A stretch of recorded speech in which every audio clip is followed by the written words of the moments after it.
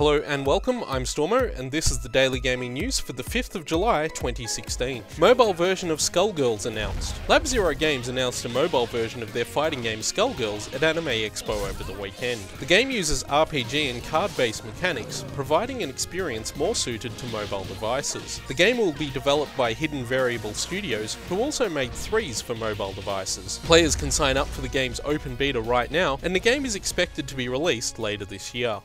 Dragon Ball Xenoverse 2 release date revealed. Dragon Ball Xenoverse 2 will launch in Australia on PC, PS4 and Xbox One on October 28th, 3 days after its North American release. Bandai Namco also announced that noted DJ Steve Aoki would be providing some music for the game, primarily remixes of classic Dragon Ball themes. Aoki will also be represented as an NPC in the game, whom players can interact with in the game's hub city.